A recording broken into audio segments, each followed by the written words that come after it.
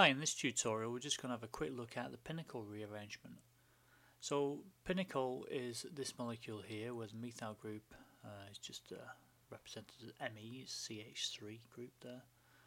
Pinacol's a white solid and it's generated from the coupling of acetone to give this nice diol structure. What we're going to look at today is the rearrangement of Pinacol using a bit of heat to give this ketone species, which is called pinacolone. Okay, so what's going to happen is we're just going to rearrange one of the methyl groups from one side of this symmetrical molecule over to the other, and in the process we're going to lose water and we're going to generate a ketone. Okay, so the first thing to do, like any acid catalyzed reaction, is to pick up a proton. Okay, so I just changed my colour here and get a proton ready. There we go. So, like I said, the first thing we've got to do is protonate that OH group, and that creates a really good leaving group because it will create one of the best leaving groups we can have, which will be water. So we'll just protonate that molecule up there to give this structure. Okay, so we've got our water there, we've got a nice charged leaving group. We're in acidic conditions, so all the charges are balancing out quite nicely, and this is when the fun occurs. Okay, the next stage is the loss of water, so it's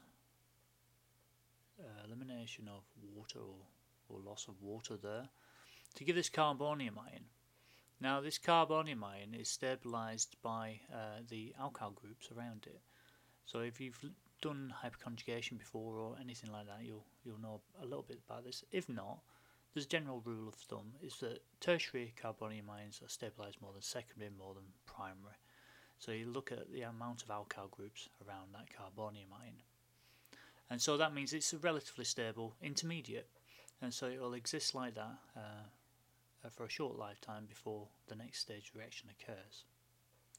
So the next stage reaction is to lose a proton again, and we're trying to form that carbonyl group here now, but in order to do that, because the carbon's already saturated, it needs to lose a bond in the carbon-carbon bond of one of its methyl groups, and this is where you get this 1,2 Wagner-Meerwein shift, and that moves over to the carbonium ion, and that will give us our compound of interest, which is pinacolone. We'll just draw this out quickly.